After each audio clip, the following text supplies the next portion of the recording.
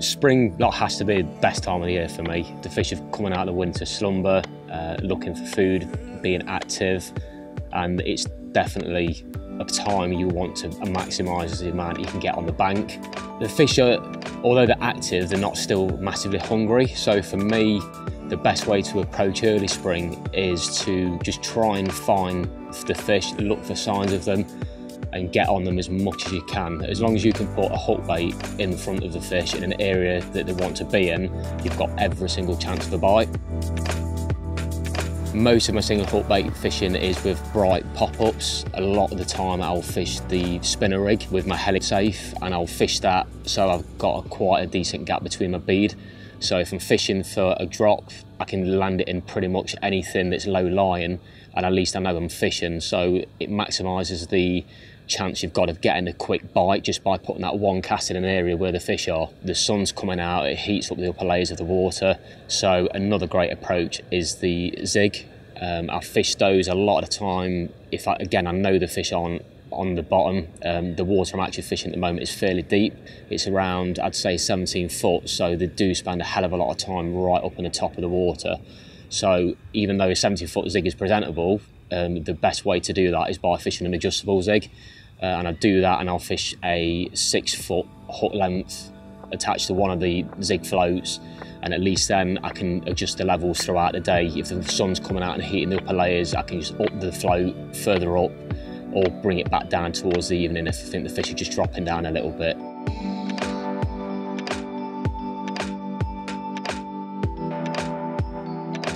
This session that I've just fished is basically coincided with the first warm spell of the year. So for me, I got the rods, got straight round to where the fish were, and I basically managed to catch 3 quick fish, all on 3-line mixers.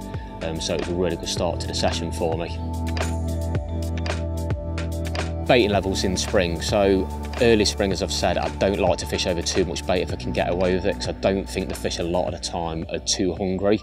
So they're active, but they're just looking for a quick, easy meal. Do like, as it warms up, to start fishing over scattering as a bait, but the way I like to do that is by loading up my bait with as much attraction as possible.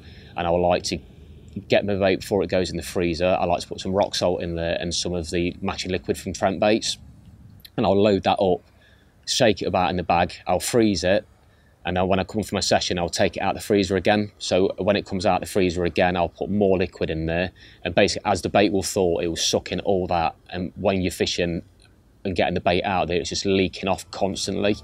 Especially when you're in deep water like I am, you want something that's going to pull the fish down towards your bait, and that definitely does the trick.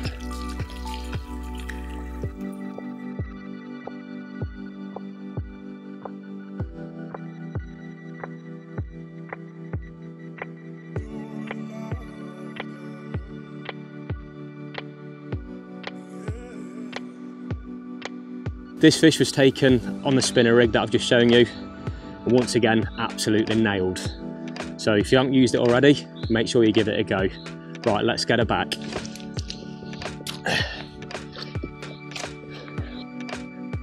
Buzzing. Let's get her back.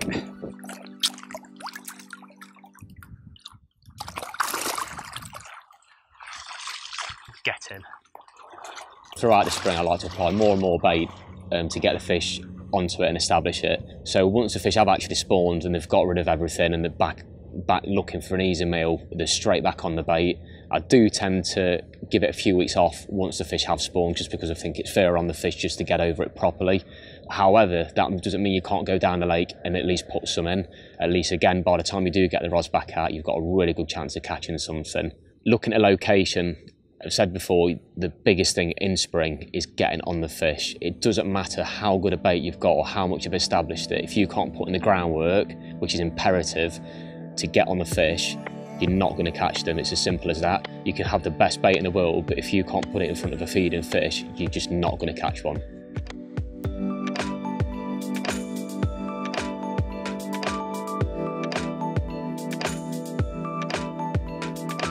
I'm out of breath, just ran down to the rod. Left-hand rod absolutely cranked round in the rest and fishing pretty locked up. So I'm against an island shelf, so I'm a little bit out of breath at the minute. Just going to ease it back, a bit of side pressure.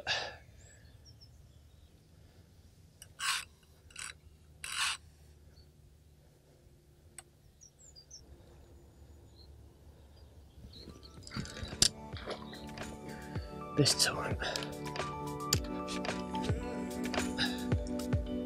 Come on, boy. Get in.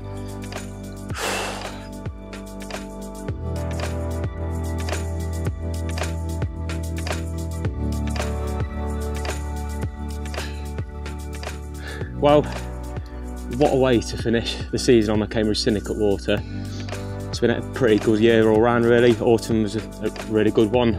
Banked the lake record at 52 pounds, fish called the pig.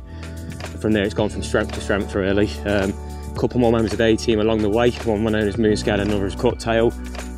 And then to finish on this session I've had 12 fish now, 13 bites, which is a season's worth of bites for some. So it's been a pretty incredible action all the way through.